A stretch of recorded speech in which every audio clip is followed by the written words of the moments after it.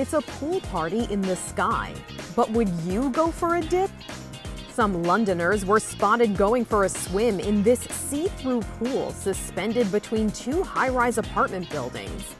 Reports say it's the largest acrylic pool structure in the world, and it's in a prime location, 100 feet above ground in a development near the U.S. Embassy. It was made in the U.S. and then transported across the pond so the residents of this building could enjoy the architectural marvel. At least the ones who aren't afraid of heights. A helicopter seemed to catch people enjoying the warm weather in the pool, swimming above the city without any concern for what's below them.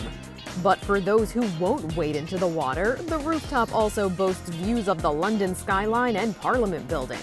After a year cooped up inside, many people are looking for new ways to enjoy the summer, and residents of this building certainly have one.